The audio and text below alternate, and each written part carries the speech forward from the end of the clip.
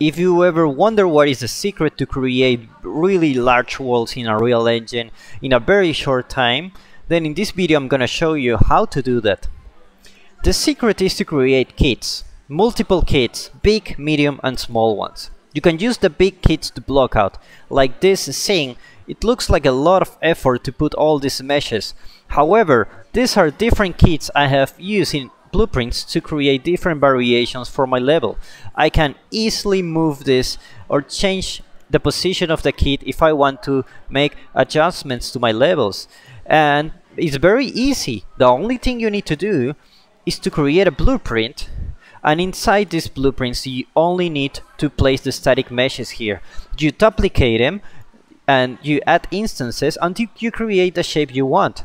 You can create different shapes, and once you have those shapes you can easily put them in the engine and test your worlds.